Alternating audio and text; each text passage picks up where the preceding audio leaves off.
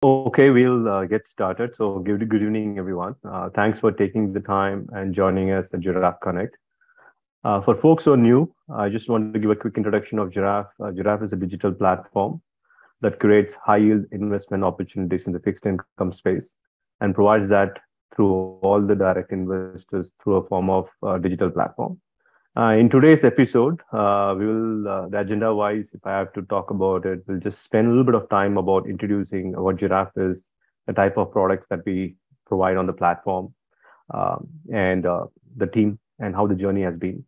Then we quickly will shift to how we evaluate every opportunity and bring it to the platform and what kind of framework that we use to evaluate the opportunities before we bring it and make it available to the investors. Then we will go a little bit more into a particular type of asset class that we normally put on our platform, which is the corporate debt.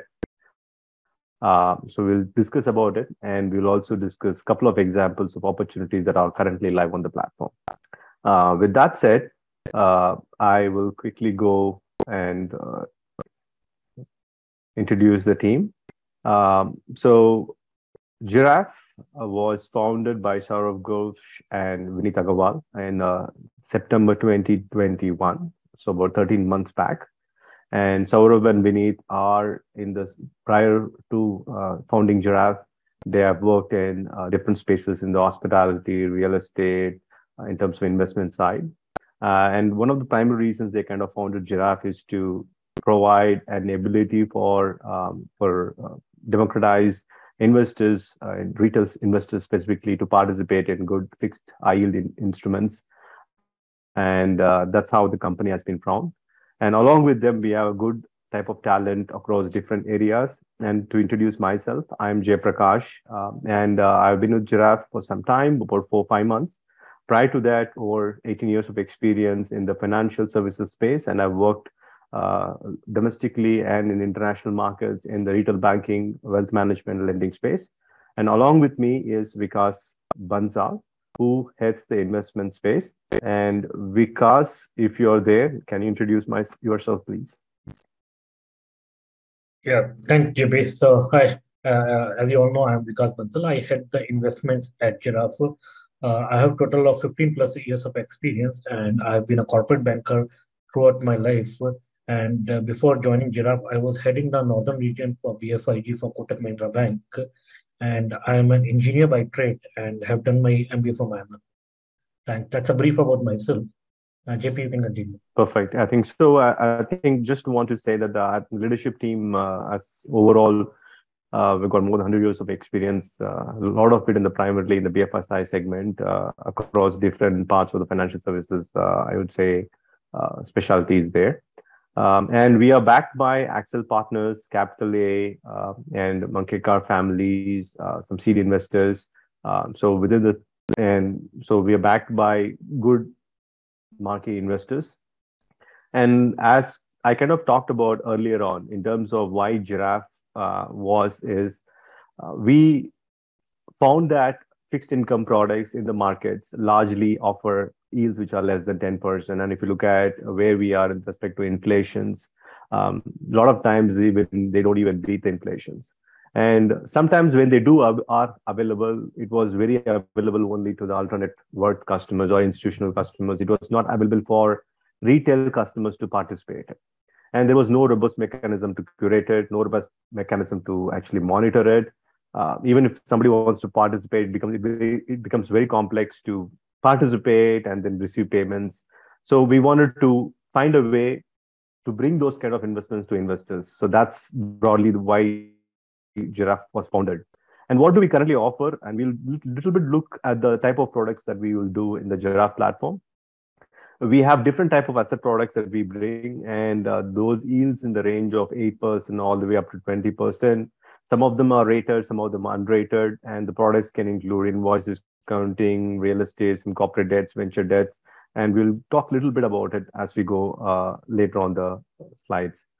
And Giraffe takes full responsibility in the form of identifying those good opportunities. We curate and have conversations before we bring those opportunities. We take them through a proper risk framework, and which is another thing which we'll talk about today. And before we bring this investment opportunity for investors to participate. And how investors and partners can achieve, if I look into it, is, I mean, today, if you look at capital markets, investors or partners who also manage a lot of clients, they do participate in different markets, whether it's mutual funds, stock markets. So we do want to give opportunities, all the opportunities that we provide on the platform or fixed income opportunities in different asset classes. We do want investors to kind of look at it and see how they can use these products to add diversity to the platform. Because all our products are fixed, so there is a good predictability. Very tenures are typically about 3 to 36 months, so this tenure predictable. So how they can add these products to their portfolios. We provide all details about the investments in terms of the tenures, the yields that you will get it, what are the disclosures, kind of risk the product has, information about the companies. So the investors can view, understand, and work. When they can always reach out to us where we explain, and they can choose those products that will perfectly fit in the portfolio, and they can create that exposure for them. And then, as I talked about, the team, pretty much all of us, significant amount of experience, worked domestically, internationally in different large institutions, HSBC, RBS, Kotak Mahindra. So you name it, I think we have all come. So I think so that kind of credibility of looking at it, curating it, and giving it to the investors. So there's a good team that kind of works on the same.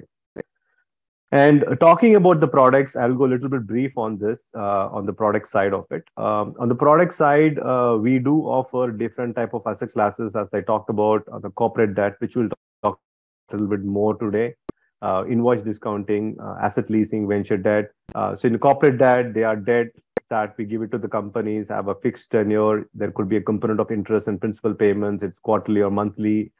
Defined tenure that we have, normally backed by security on receivables, and or any other hard security that we have. The tenure can go between 12 to 36 months with yields, internal rate of returns going between 8 to 14%. Then we have invoice discounting, primarily to manage working capital, specifically when we're talking about billing, invoicing. So we take care of working with them and bring those invoices and talk about who are the anchors, who are the borrowers. And the tenure goes between 30 to 90 days, giving you yield between 10 to 14%. Then we have asset leasing, where it is backed by the lease on the asset that we lease on. So that's the security that comes along with it. People take it, whether it is people running a fleet of cars running on any platform, or it could be very hard machinery. So against those hard assets, there is the aspect of borrowing that happens, which has a tenure between 15 to 36. That yields can go 14 to 18% on an annualized basis. Venture debt, you can think about from a venture capital, is on the debt side of it. So this is for new age companies. If you talk about batteries, solars, so a lot of new age companies which are innovating in the space. So we also bring so opportunities with the tenure of 12 to 15 months. The yields could be in much more higher because they are venture kind of companies. So I think we want to make sure that we are one of the platforms that gives a good breadth of asset classes that people can participate. It's just not one product. So across the breadth of products, within each product category or asset class, we bring different type of borrowers with different yields, different rating, unrating. So we want to create as much diversity of options that we can provide it to the investors, so that they can choose those investment products and curate it for their portfolios. So I think that's what we are aiming, and we are one of the only platform, we could say, that creates this kind of diversity of product asset classes that we want to bring in. So as I kind of talked about, so that gives a good introduction, and then we will definitely take questions at the end as well. So I think one of the important part of a Jiraaf, which is a central pillar of why Jiraaf's opportunities that we bring and how much time we take to make sure they are of absolute great quality. All our opportunities go through a credit approval process, and I will ask Vikas, because on that particular note, we do bring a lot of opportunities to the platform. And it's not like everybody who wants to just borrow money, we bring it to the platform, right? So what does normally the process takes? I mean, time-wise and steps that's involved, and what do you look at before we bring any opportunity to the platform? Yeah, so JP, we are slightly traditional in sourcing of the borrowers. So we have a team. It's again an experienced team of 4 or 5 members. They scout for opportunities in the market, and we first gauge the interest of the borrower. What is its capital requirement? And obviously, we try to understand the business. The first step is to understand the business and the management. So once we understand the business and management, and we have a preliminary discussion, and once we understand, okay, this is something we can go ahead. We have a in principle approval, which is a credit committee, which are 6 and 7 top members of the organization, which you have shown in your second slide, which are the experienced people from the banks and has been working in the financial services. They deliberate whether one has to go through this opportunity or not, because we almost evaluate 2 to 3 opportunities per day. So it's becomes really difficult to deep dive in each one of them. So on the prima facie, we do a very, I would say, bird's eye view analysis. And if all the numbers are in, we have internal criteria. If there are minimum turnover criteria and the pedigree, profitability, all those sort of parameterized uh, criteria we have. Once they match and the in principle approval is done, we go for a detailed due diligence. And obviously, it's much more deep diving, understanding each and every number on the balance sheet, looking at the security structure, what is the repayment schedule, what is the cash flows, what has been the market feedback, what is the banker's feedback. So all those like detailed credit due diligence, we do it. And then we again go back to the credit committee and we present our findings. And once the committee approves, then we go for the documentation and the legal part of it, like the documents are executed and the same is put onto the website. So from a deal origination to investment, it takes minimum, I would say, 2 to 3 months, Hmm. because these are large companies. You have to understand each and every, and we need. And as you mentioned rightly in the starting, we are a curated platform. We just don't bring anything which is available in the market. So we understand the business, and we are aware of the credit risk and the different risk of the business. Then we bring it to the table. So every month you won't see Giraffe having the repeated opportunities. Our philosophy is like get a good counterparty, do 20, 30 crores of volume with the party, and then look out for. So we diversify, but that's our philosophy. So we look at a company which is of minimum scale, size, pedigree. That has been our philosophy till then. So approximately, if you think about it, like how many opportunities do make the cut and come to the platform? If I were to talk about the percentage, it's less than or almost around 10 to 11% from lead to conversion. So Hmm. another way to look at it, 90% of the opportunities gets rejected, or it may be due to many reasons. It's not maybe due to credit only. Maybe the tenor that we are looking for is not commensurate. The structure we are seeing is not commensurate. The pricing that we both have in mind, the borrower and us, does not match. Even say the security that we want. So there could be X number of reasons, and maybe uh, sometimes it's they are in too much of hurry, and we just want to do the more detailed due diligence and take our own time to understand the business. So there could be plethora of reasons. So as we have seen from the past track record, it's almost 10% of the opportunities leads, that is deal origination, to the last stage execution. I would say 10% of them gets accepted on the platform. Okay. I think a lot of times I do ask questions when I go meet clients would be is okay, after you curate and bring the opportunity to the platform, once the customer invests, is that everything it, or do you do something more after that? So if you can No, walk no, no, through no, that. no. Yeah, definitely. Thanks for pointing it out. It's not that we just wash off our hands once the opportunity is listed and it's sold out. We do on data, like almost a monthly or quarterly review, depending on the company and the scale of size. We get the data, and as I said, we work with very selected borrowers and we want to scale with them. So it's very important for us to keep monitoring their progress, whatever, because in any proposal you make some assumptions about the future, how the company's future would be. That's how you evaluate a credit. On the basis of some assumptions, you give the money. So we monitor whether those assumptions have been in line or not.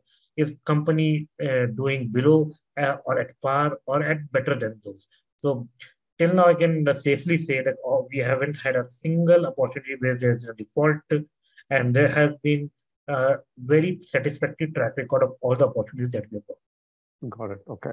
So thanks for that, Vikas. I think so broadly, I think team overall, Giraffe has been in operations for about 13 months. We have done 700 crores of investments in volumes. and we have returned, as Vikas pointed out. I mean, we have been good. We have been able to curate good opportunities, so there is no defaults till date, and we have returned back 300 crores worth of capital back to investors with returns. We are currently a team of 68, and we are growing because we just started, and we want to bring great opportunities to the investors continuously. With that said, we'll go into the next section of today. One of the asset classes of, I think we talked about some of the different type of products we do. One of the things we do is on the corporate debt. So I think a lot of times people ask corporate debt bond, which is same. So Vikas, maybe you can start off with the corporate debt. What is it? Typically, what it entails in terms of structure, in terms of payments, in terms of investments, tenure. That will be great if we can start off with that. So I'll start with a very generic definition. So without and nobody needs to read it. So corporate debt is simply when you give money to a company for its XYZ purpose for a fixed return. So you might want a monthly interest. So that is what is corporate debt. Corporate debt can be through loan. Loan is one mechanism. Corporate debt and loan is not synonymous. Loan is a sub-classification of corporate debt. So banks give loans, NBFC give loans to the company. Similarly, there is an instrument which is called non-convertible debenture, NCD or bonds, commonly known as bonds. So bonds is a tradable loan, you can say. So this is what is corporate debt. So we use corporate debt as an alias for bonds, and it is nothing. It's a borrowing to the company. We give money to the company for its growth or working capital purpose for a fixed period and for a fixed return. And the ones who are subscribing to the bonds are the capital givers, and the one who is issuing the bond, like the corporate, the large corporate which is issuing the bond, they are taking the money. So in lieu of the money, they give you bond. Okay, that's a terms and conditions written on the paper, which is in a dematerialized form. Yeah, like a share certificate. When you invest in a company, you get the share certificate. The same way, when you buy invest in a bond opportunity, you get the uh, bond certificate in your demat. So that's what is corporate bond is. Yep. Thanks, Vikas. So I think on that note, I think there were a few questions about the variations, right? There is, I think there are secured corporate bond, Yeah, unsecured corporate. I think maybe there's we a lot can of spend a little bit of time of explaining that for everybody. I think that will clear a lot of questions that I usually get. Yeah, so there's a lot of jargon thrown around when you see a bond. It's like senior, secured, redeemable, non-convertible debenture. So it's not that confusing. So I'll just like to break it into three main sub-classifications. So these are not exclusive. Like if it is rated, it cannot be unsecured. So this is a mix and match. So I'll start with rated and unrated. So many of you might be aware in India there are a few rating agencies which have been given license through RBI and SEBI. They are the independent party. They evaluate the company and give it a credit score, and that credit score determines how risk worthy is the company. So they every globally the scale is triple A to triple B, which is an investment grade. It goes till D. So there's an independent third party check what is the company's health, financial health, and whether the company who is borrowing, what is the probability of default. So if the company has been evaluated by external agency, it is called rated. If it is not, it is called unrated. So one should look at whether it's a rated paper or unrated paper. Then comes the second classification, which is secured or unsecured. It's simple when you're giving money to a company, whether they have provided you any security. Is it backed by any collateral of the company? If it is backed by any collateral, you call it secure. If it is not backed by any collateral, it is unsecured. Senior and subordinate. So this is what you can say who would have the I would like to say if the company goes into rough weather or say it goes bankrupt, who would get the money first? So what is the hierarchy in which the people will get money? So the utmost that at the topmost is the senior. So any debt which is senior, mostly the senior debt is the secured one. So if a debt is senior, so the first money, they have the claim on the assets of the company. The second is subordinate, then is the unsecured, and obviously at the last is the equity holders. So that's the waterfall mechanism. So the ideal case would be the one should invest in a senior secured rated papers. That's the ideal situation. Yeah. Okay. Sure. Um, so I think risk framework we a little bit talked about it. Maybe I think if we can quickly touch upon the type of risks that are involved in the corporate debt investments. Yeah. So since we are doing bonds, so I think someone has asked this question: what are the risks in? So currently we are covering only of corporate debt. So one is a credit and default risk. When you're giving money to any counterparty, say if you're giving the money to your friend or a company or a corporate, there is always an element of doubt whether that company would be able to pay on time or not. That if they do not pay on this ability to pay on time or the intention to pay on time is called credit risk. So this is the our default risk. So if one needs to gauge whether the company is healthy enough to repay the debt. So this is what is credit risk. Maturity or duration risk. So what happens? A company which has say if you invest in a company for 3 or say 5 years or 10 years, so that is what is called a maturity or duration risk. If you invest for a shorter period of time, then the maturity or duration risk is less. And if you invest for a longer period of time, then it is a more riskier deal. And obviously, there are other elements to it. I'm not getting into interest rate risk, so I'll just keep it simple. So the shorter the tenor, the better it is. So our philosophy is to keep the tenor less than 3 years, unless we find some opportunity which is really credit worthy. We go for higher tenor, which we haven't gone it till now. So our sweet spot is anywhere between 1 month to 3 years. Liquidity risk is, say, if you have invested into a bond and tomorrow you want to sell it, and you want maybe you want the money immediately. So currently the bond markets in India are not very developed, so you cannot sell it. Though if you find a buyer in a bilateral trade, you can do it. But this is the risk one should keep in mind while investing in any opportunity. So you should put in your money with a view that your money shall be locked for that period of time. Structure is again that what is the structure of the bond? Is it rated? Is it unsecured? That one should have a look at, and it is structured. Okay. Perfect. I think so. With that, I think we'll jump quickly talk about a couple of opportunities that we have on the platform. So I think two opportunities we'll talk today. One is the home credit, and the other one we'll talk about is the Ugro Capital. So Yeah, so we'll just just before provide we go information. further, yeah, DP. So I'll just give our esteemed participants home credit is an opportunity, and JP happens to have been associated with home credit in the past, and I think JP, how long you have worked with home credit? I think previous time you were with home credit before Jiraaf, correct? Yeah. I was, yes, I was the chief customer officer there for 3 years with home credit. Yeah, so I think I obviously evaluated this opportunity. This is our second deal. First deal we did in February, and that goes sold out really fast. This is after 7, 8 months. We have done the second tranche, and in between JP joined us, and I think JP, you would be the better person to explain as it's your past organization, and you were there for quite a while. So I'll leave it up to you. Yeah, thanks, Vikas. So I think broadly, what I will do on home credit is to provide you the information about home credit, their background, and why we believe it is a great opportunity for investors to participate, and provide all the details for investors to make a good judgment about whether this could fit into their portfolio in terms of investments and diversification, right? So home credit is part of a PPF group, and PPF group is based out of is registered in Netherlands, but they are based primarily in Czech Republic.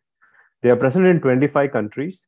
Their asset base is about 42 billion euros. That's the size of the company in terms of across. And PPF Group I would say it's a conglomerate which participates. They have 7 to 8 business lines. You talk about telecom, talk about media, talk about financial services, real estate. So they are a portfolio of 7, 8 different industries with presence in 25 countries with a large asset base. And Home Credit Group is part of one company within the financial services domain. So if you leave everything within financial services, also they have Home Credit Group, which is a one consumer and personal lending and bank also. It does in 7, 8 countries. They also have banks. So they have got 6, 7, 8 entities within financial, and within one of those financial entities is Home Credit Group. They have been there for 23 plus years of 145 million borrowers across all those different countries as part of the Home Credit Group. They've got an assets of 16 billion in assets. And within that Home Credit Group, Home Credit India is one part of the Home Credit Group. And they started operations in 2012 and is completely part of the Home Credit Group.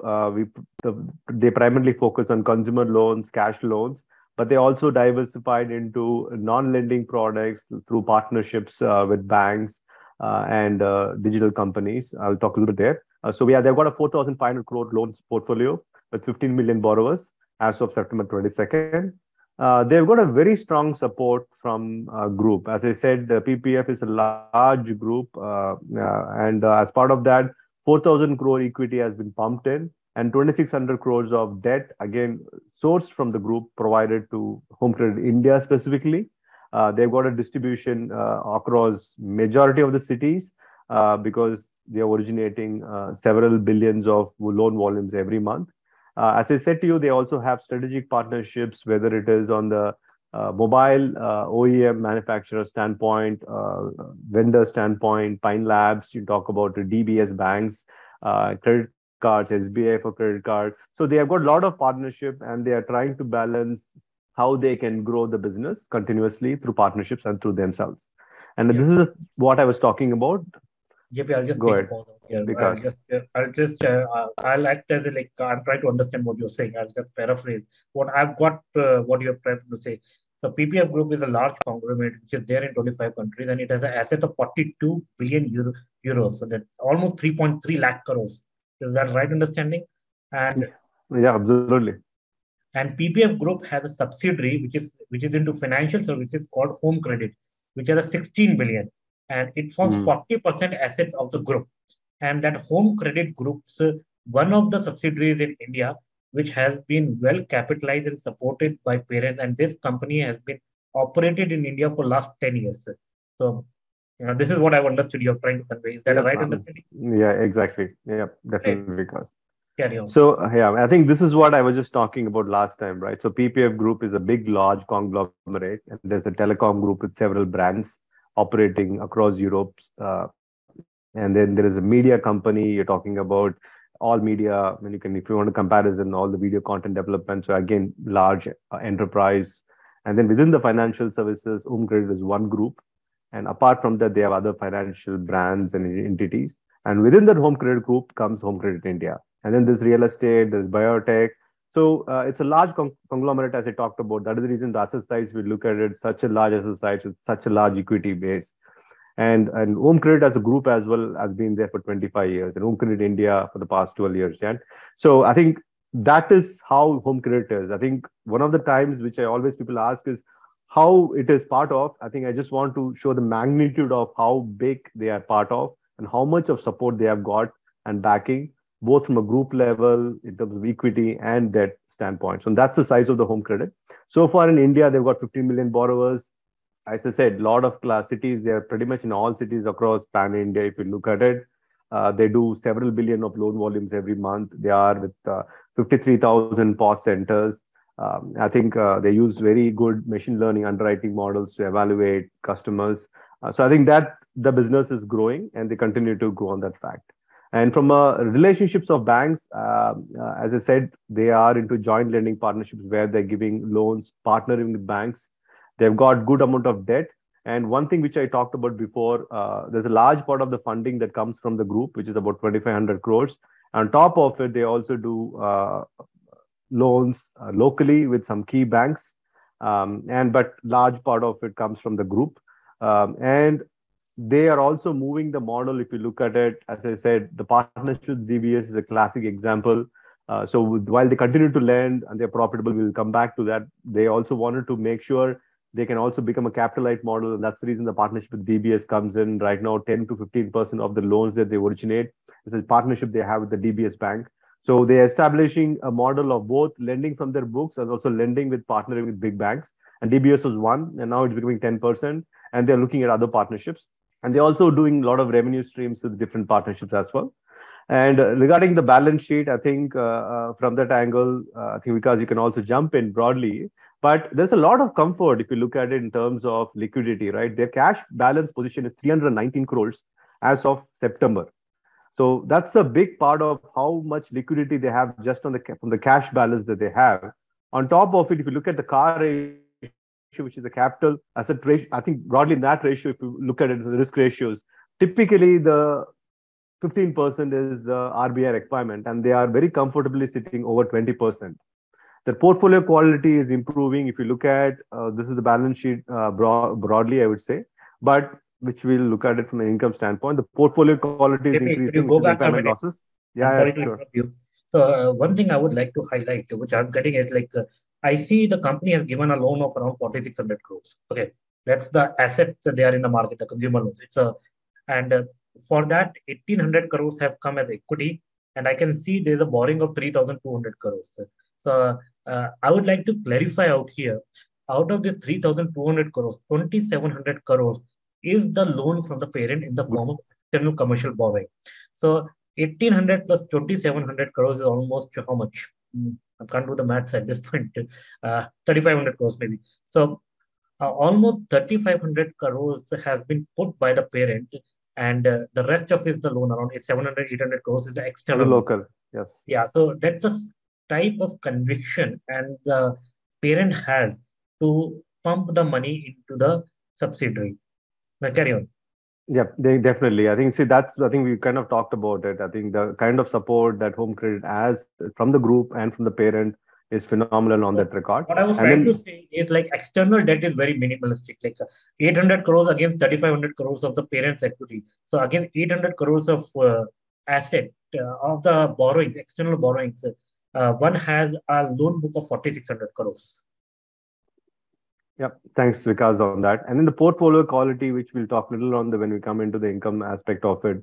So between the aspect of the ability to locally raise, also majority of that support they have from the group, the good cash liquidity that they have, a good CAR ratio, which is good compared from RBI requirement of 15%. That non-performing assets, if you look into it, that is at 1.5 net, which is again competitive in the market. Um, and then the loan book increasing, it provides a good story from the balance sheet standpoint. And even if you look at the income, if you look at first half of last fiscal year compared to first half of this fiscal year, I think they have also moved with the COVID situation that happened, which kind of impacted the last year for 6 months. They have also moved into being more cautious about the lending book that they want to originate. So that is also depicted in the interest income. So it was a little bit lower from a volume standpoint because they've been cautious in terms of who they want to lend. So, but the interest income is still right there. But they were able to reduce the impairment quite a lot, and the operating expenses have gone, and they are PAT positive for the first 6 months in the fiscal year 23. I think that shows the aspect of comfort that we have with respect to how they have progressed in terms of managing the business month over month. Anything, Vikas, you want to add? Yeah, so I would say we haven't put the second half FY22. So they have been profitable from second half. So it's also almost a year they have been profitable. So they were legacy. So we all know they are into consumer loans, and COVID struck badly, and it impacted all the financing companies. And so they had to write off, and obviously the parent brought in equity to cushion the losses. And since then, the company has been very strict in the collections, and which is showing in their balance sheet. So we have seen the performance improving, and they are already profitable for last 12 months. Not just one first half of FY23, even second half of FY22, they were profitable. Perfect, thanks. So I think I'll just want everybody to just start with the key messages that what we have seen from Home Credit Group, as we want to reiterate it.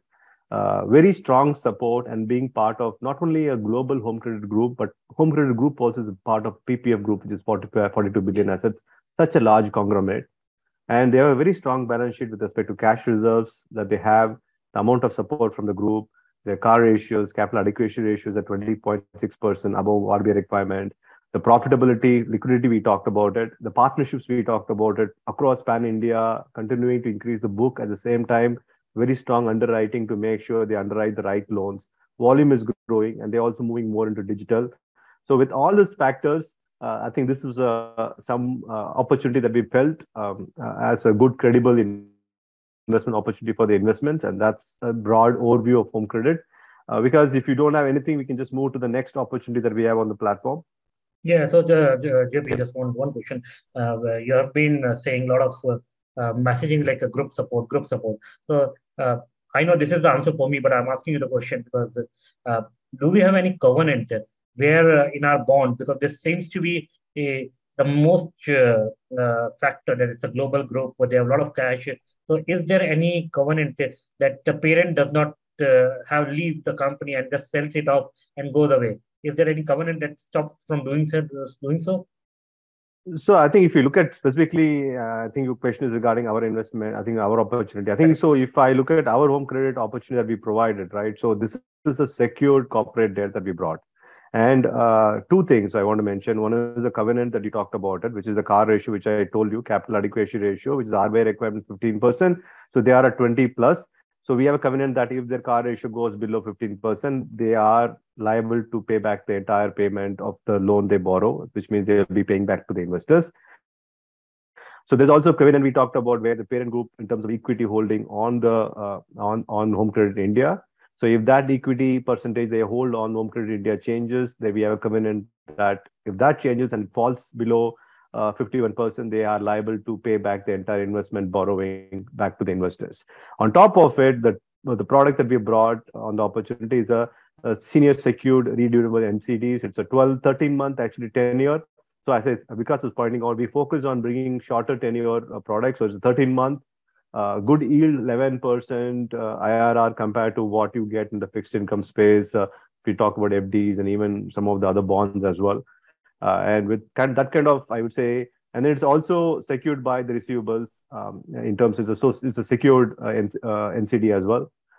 So with that kind of balance sheet income statements, the size of the company, the support that they receive, the amount of capital infusions, both debt and equity side, and a term where we have covenants with a secured bond. I think this is very comfortable for us to bring that opportunity to the investors to read through all the details and make their own decisions tied to it. I think And anything this is because the repayment schedule. So I just want to highlight the repayment schedule. perfect. So Yeah. if one were to put the money, say whatever the minimum investment is, so every day the rate changes because the accrued interest gets added upon. So if one were to invest today, and so it would be the maturity will be 19 November. It's almost residual tenor is 12 months. So the investor would get on 31st or the last date of each quarter principal plus interest in his bank account linked to the demat account. So directly company pays into the demat account of the investor. So one has a regular scheme of cash flow. So in five equal quarterly installment, one will get the money back in its account. So that way the risk also reduces and the liquidity is provided to the individual investor. Yeah, yeah, thanks, Vikas. Broadly, I think in the interest of time, I think we'll just quickly go through the UGRO as well. So I think because you're involved in the UGRO issue, maybe you can start off with about UGRO, and then we'll go through how UGRO opportunity is a good fit, or probably why we brought it to our platform. Yeah, so Ugro is again a non-banking finance company, and it is into lending to MSME space. So what it does, it gives a full stack offering to MSMEs, and it's a listed company. It is listed on the BSE and NSE both, and it is backed by private equity players, and it also has a similar size, slightly lesser than the home credit, but it also have around 4,000 crores of AUM, and it has identified significant sectors and have built again an AI model which they lend it to. So this is what the UGRO is. You can change GP, can you? Uh, So the same thing. So the what I said, it is MSME, which is medium and small, medium, micro, small, medium enterprises. So it is focusing on a particular segment where they want to lend to. So it could be in the these are different products which they offer to the supply chain. I won't take much of the time. So it has 20 branches, 76, and 1,000 partners. So this is basically a brief overview. You can find it on our website also, and it's there in the public domain because it's a listed company. Carry on. Okay. Again, it's about the book. We have tried to highlight out here what are the different partnerships. It is doing co-lending partnership with Bank of Baroda, SBI, IDBI, Central Bank, Indian Overseas Bank. So you would see most of the public sector banks do not have that expertise or the time to evaluate the credit. So what UGRO brings to the table is the expertise to evaluate a loan, and they do the co-lending model. Say 50% will be lent by Bank of Baroda and 50% will be lent by UGRO. So Bank of Baroda has a very low cost of capital, being a PSU bank. So the borrower of UGRO gets a win-win deal. So he gets a lower rate of return, and and obviously the banks get the good credit worthy customers. And this is a mix of the books how it has been growing. You can carry on. Again, a financial snapshot. It's regarding Q1 FY23. We have not updated it. We should have done that. So again, AUM has crossed 4,000. It's a profitable company. The return on assets around 1%, very low leverage, around 2.26%. And these are the projections which have been shown. Carry on. It's about the collection efficiency. Collection efficiency is nothing but whatever you lend, how much you are able to collect back on the due date. And you can see the point I'm trying to drive here. It has a low gross and net NPA, 2.13, net is around 1.57, similar to that of what was home credit. And carry on. And again, a very detailed financial snapshot. So no need to get bogged down by it. We finance people at times like to complicate. So I'll just simplify. You should look at the trend that the company has been growing. It has been profitable. The cost of borrowing has been competitive. And that's it. I would like to say the leverage is low. This is about the journey of the company. Carry on, carry on. Okay. Carry on. This is again the journey. The company started in 2018. So, the opportunity that we have brought is of 17 months, and it is again a rated, it's a A minus CRISIL rated paper. It's a senior, again, secured, listed NCD. Total opportunity size is 3 crores, which is almost, I think, 2.2 crores has already been subscribed on our website, and 80 lakhs is remaining. The investor IRR is 10.52%, and the interest payout is quarterly, and the investor would get the principal on maturity. So this has a slightly different repayment schedule than home credit. In home credit, one was getting on quarterly basis principal and interest. In this, the principal would come at the end of the tenure. So one should look the repayment schedule closely and then decide to invest if they want to invest, whether it meets their money criteria or not. Again, there are strong covenants. Capital allocation should not fall below 20%. Leverage should not exceed 5 times. And so these are the covenants. Carry on. Perfect. Thanks, Vikas. I think we come to the end of the presentation. I know we were just few minutes over, but I think we can spend now a little bit of time. We'll do is to take some questions that we have got. So the first question I have is, can you explain comparative risks involved in these instruments? I think because you can take it, we covered a little bit of it. Maybe you can take. Yeah. So like I said, JP, you can close the this presentation. So Okay. so the risk as involved, the basic risk is when you give money to any company. So there's a risk of getting it back. So that's what is called credit risk. and that's what we have defined. So what Jiraaf does, it best to its ability. We try to gauge the risk and as per our internal risk criteria, when we feel it's safe enough to list it, we put it on our website. So that's the first risk. There's always an element of loss of capital, so one should evaluate it very carefully, read through the documents, and ask us questions in case of any doubt.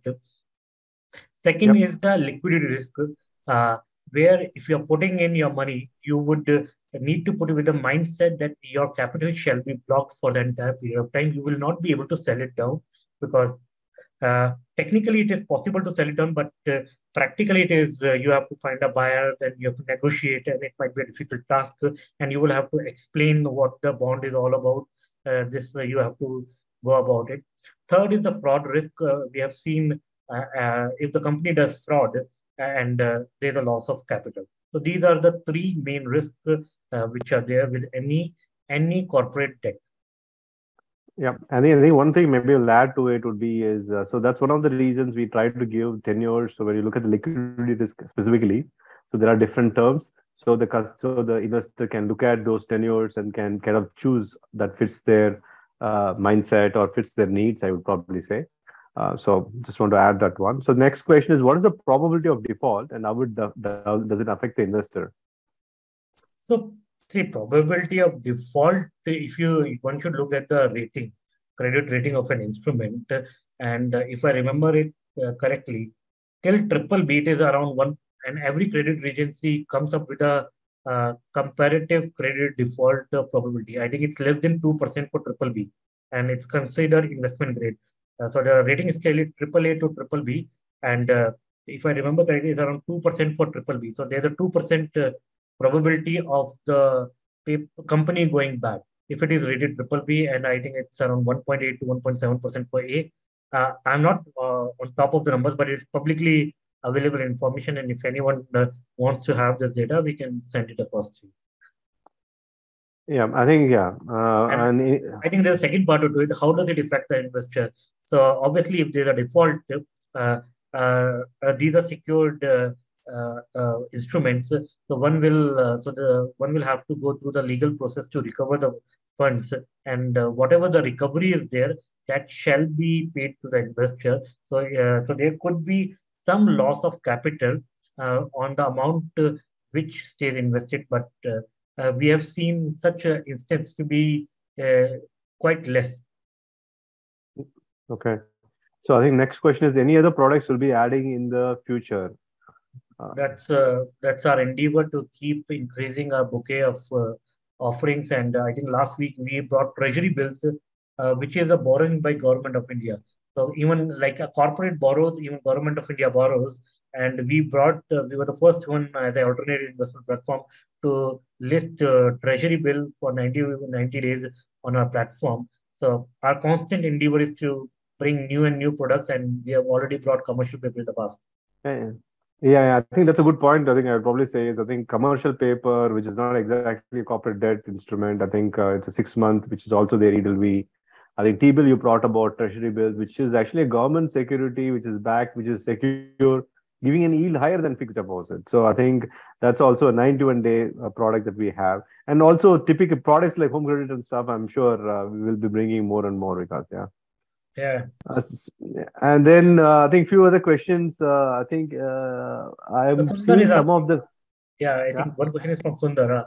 Out of the 3614 net loans, how much could be the bad and doubtful? So Sundar, that's the number. Net NPA comes, which I think 1.56 was in the case of Ubro and 1.7% in the case of home credit. So you can multiply 3614 into 1.7. So that's roughly the percentage of the loans which will be the bad and doubtful loans. That's what net NPA shows it.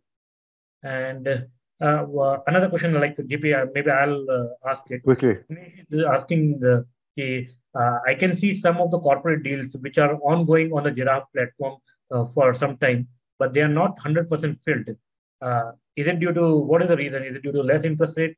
So what will happen to those buyers who have already invested in the deal? So I think when we look at corporate debt opportunities, some of the opportunities that we have a large opportunity. So there are different reasons why an opportunity would take time because of the fact that the duration could be a longer one. There are high rated securities. Obviously, it depends on the people how much they want to participate in terms of buying that. So there are different reasons why it probably will not go 100% fill quickly, but eventually people take the time to see how much they want to participate, how much they want to add to the portfolio. And the second question regarding for people who have already invested, there's nothing broadly happens. For people who have invested already, you'll be getting the repayments as per it has been scheduled and promised, depending on what the repayment schedule is. If it is going to be a component of monthly or it's a quarterly interest, so there will be no changes to people who already participate in the platform. So I So I think think Bhuvnesh absolutely. wants to, I think the question is coming from the perspective. I think he's thinking we are collecting the money first, then giving it. So it's not that the company has already got the money, the bonds is issued. So we have already subscribed to the bond entirely. Giraffe has already done it. Those who subscribe, they will get it. Otherwise, Giraffe will continue to hold those papers. Yeah. And I I think think, one other yeah, yeah, one other and point is because even if we are some of it, I think you already the units have been allocated to you in the form of NCDs in your demat account. So I mean, based on that, the payment will happen. So there is it won't be tied to the field ratio. I think as Vikas pointed out, it's already bond has been purchased for the full amount, and then part of it has been given to the investors. yeah, I think Vivek is asking a very logical question. Even I thought so. He's saying the home credits about home credit. Home credit has been operational for 26 years in India. So I think that's where we were not very articulate. So apologies. Vivek, home credit group has been operating for last 26 years across the globe. It came in India in 2012. So in India they have been for last 10 years. Globally they have been operating I think in 7, 8, 9 countries I guess for last 26 years under the same brand name. So if you go to Singapore, if you go to Indonesia, you will find Home Credit Group. So just to make it amply clear and the sake of repetition, in India, they have been there for last 10 years and Home Credit as a brand has been, as a business has been 26 years operating across the world. Yeah. And another question he's asked, is it the first time they have made profit? JP, you can tell the Before COVID, they were profitable. Then they were not profitable for the 2 years, and again they become profitable. So that helps you. Initially, as any other startup company that are coming in established, initially when they came to India, as you probably have seen, they are there across entire pan India, 56,000 locations, 4,500 book. They're focused on growing significantly. So the PAT figures are negative, but initially, as you probably would have seen, they are part of such a large conglomerate. So when they came to India and operated, they want to expand quickly and did a lot of expansion. So the initial years were negative, and then they became profitable. Then COVID brought them to negative, and they are profitable again. Okay. Uh, can we have the explanation of off-book AUM, please? Okay, I'll tell you very simple. So, Yogesh, what happens? Say, I have given 100 rupees of loan. Uh, Now, I can keep this 100 rupees on my book and I can borrow against it. What off AUM does it? Uh, Company says, I will sell off this 20 rupees of loan to a bank. So, because banks say, I'm not able to create the asset as I'm getting the capital. So, you give me 20 rupees of your book. So that is off book AUM. It is serviced by the NBFC itself, but it has been bought by some other player. Or second example could be, as we said, all of these companies are into joint lending. So 50 rupees come from Bank of Baroda, just to take a name. 50% came from Ugrow. So the entire management of 100 rupees is done by Ugrow. 50 rupees is on the balance sheet of Ugrow. 50% is off book for Ugrow. So that's what the meaning of off book is. Okay, I think that's a good question. I think Ankit wants to ask the fact is 90-day T-bill rates at 7%. Is a 3% spread for a triple B beta borrower is adequate underlying risk? Sorry, JP, you need to be a little Okay. bit In more the articulate. current, okay. So in the current increasing interest rate scenario with the 90-day T-bill rate at 7%, a spread of 3% for a triple B plus rated borrower, is it adequate considering the risk? So it's a higher duration, but only 3% more than T-bill. Uh, is it adequate? Yeah, so I'll take this one. So Yeah. if you see, uh, it's a very peculiar situation in India currently. The government of India is borrowing for 90 days at not 7%. It's borrowing to around 6.42% yesterday's bid, and the banks are borrowing at 3.5, 3.25. So banks are rated AAA or AA, and the government of India is borrowing at 7%. So this is the first level of anomaly. So I would rather not compare it with the treasury bill. I'll rather compare it to AAA corporate papers, which are banks or any other Reliance corporate. They are borrowing at 3.5%. Triple B is borrowing it at 10%. So there is not a risk of 7%, but there is not a risk of 3%, but a 7% risk premium. So, and other way to look at it, the corporates are borrowing at a lesser cost than the government of India. So does that justify government of India borrowing at a 7%, Ankit? So that's we can get into an argument, Ankit. You can leave your contact and we can debate this part. I think the other question is if the companies have good question, I think such a strong balance sheet, a good cash reserves, good support. Why do they need to raise money, smaller amounts? I mean, from an interest rate standpoint, yeah, A locally. brilliant question, Shamil. So let me take that one. So Shamil, all these companies, NBFCs or a bank, they are in the need of capital. What capital is simply in the money. So for them, the raw material is money. They take the money from different sources and they lend to the different corporates. So they want to diversify their resources of capital. So what are the resources of capital? One can take money from the banks. One can go directly a public issue. They can raise one. They can dilute their equity and raise the money. Third, they can go to the players like Jiraaf who issue the bonds and then sell it down in the market. That's another way. So if you see when ILFS happened, suddenly banks became very risk averse. Or during the COVID period, the banks stopped lending, but these companies needed capital to keep going their business. So if you see any good NBFC, they would not be 100% reliant on any bank. I think not a single NBFC would be reliant on 100% on the bank.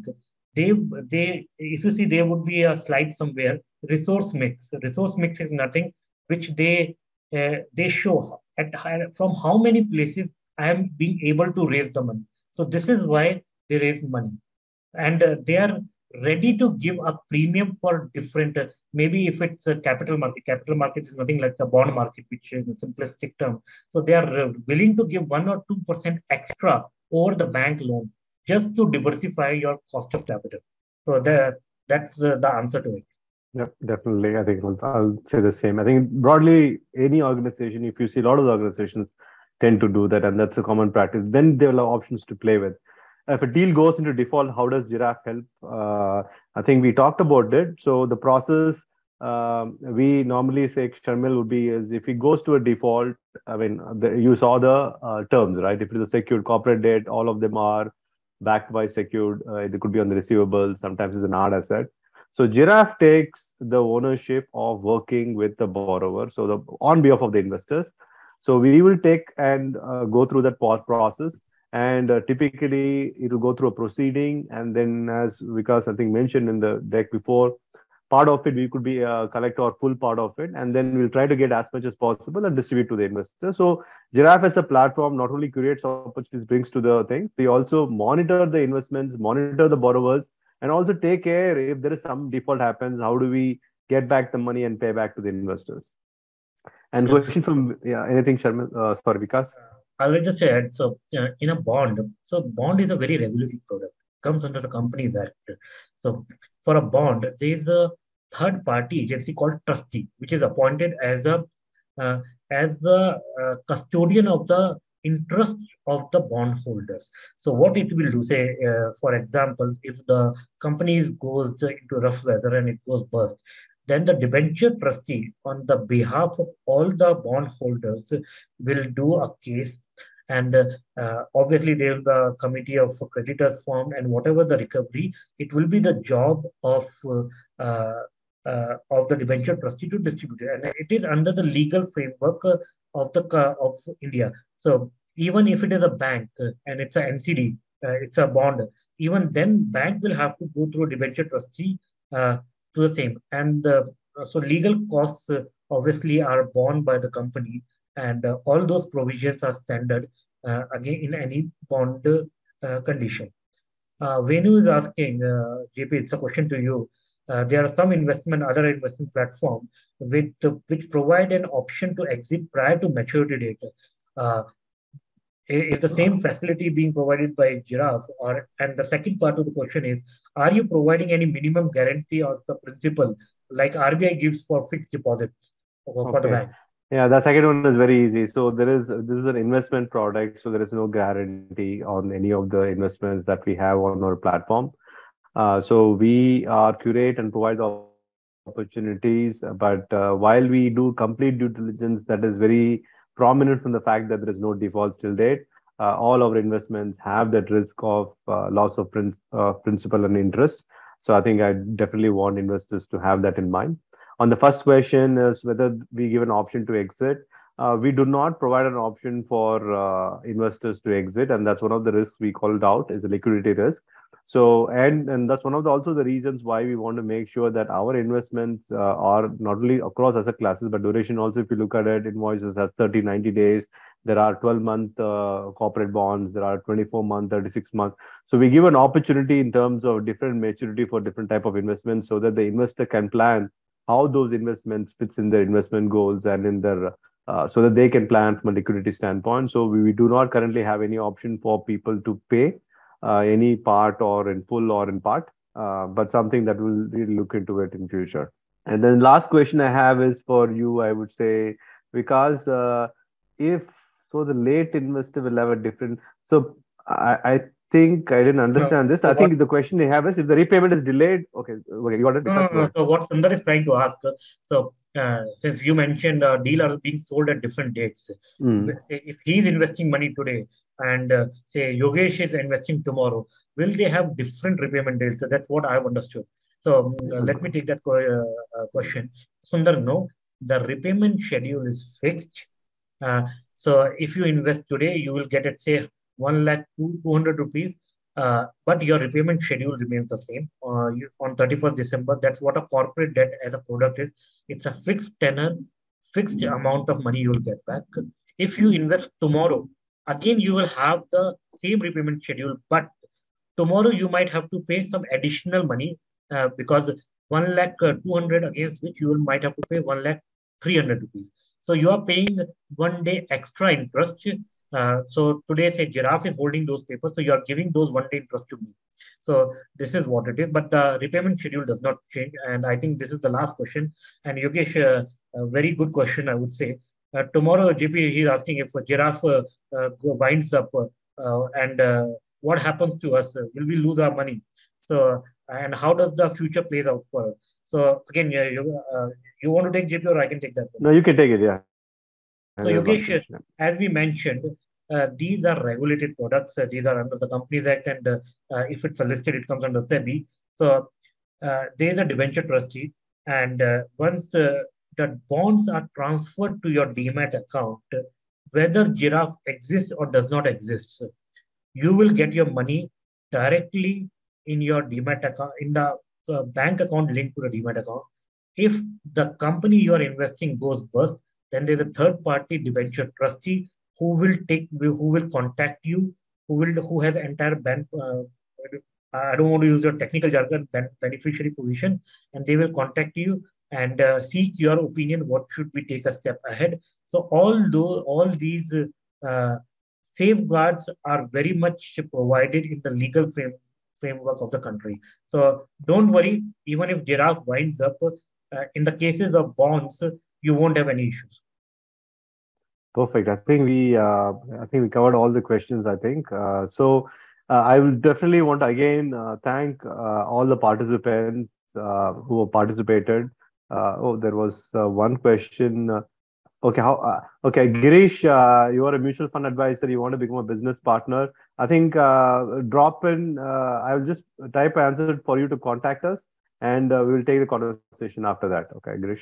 Yeah, so just to add, if anyone has an inquiry, you can mail us at support@giraffe.com and we'll be very happy to get back to you. Maybe we might have missed some questions, so we apologize for that. And We really thank you for a Thursday evening for joining us. And we see there were a lot of interesting questions. We thoroughly enjoyed, and I hope we have been able to answer some of the queries. Over to you, Thank you, Jay. everyone. Yeah, I think Thank you. thank you all. Thanks. Thanks, man. Take care.